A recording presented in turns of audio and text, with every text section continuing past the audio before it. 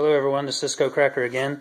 We're going to fire the V8 as we've been going through each step of changes. You know, I'm documenting what those are.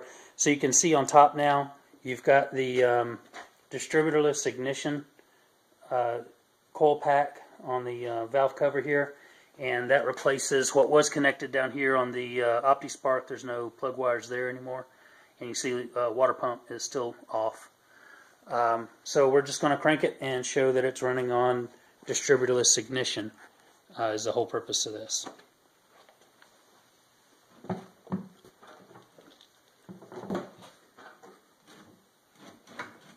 Get both these hoses up in here for the fumes to run.